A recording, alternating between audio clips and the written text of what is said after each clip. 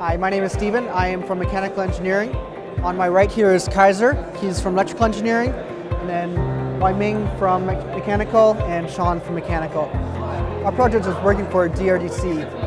DRDC conducted some research with the Air Force helicopter pilots and air crew.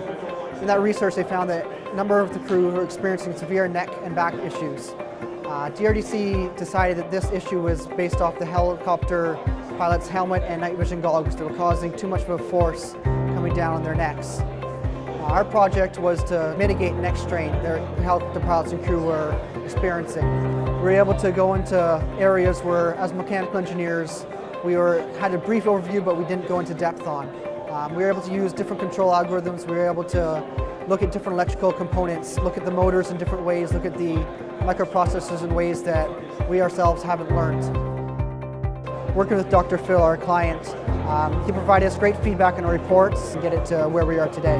I think the students at this level of the fourth year and the level of expertise that we get to be able to support these teams are really at that level that really can do a lot, and they can achieve big and they can solve big problems and overcome big challenges. The reason our project stands out is I think in large part to the client we're working with DRDC. Working with the Canadian military, we can greatly impact the well-being of the Air Force pilots and flight crew.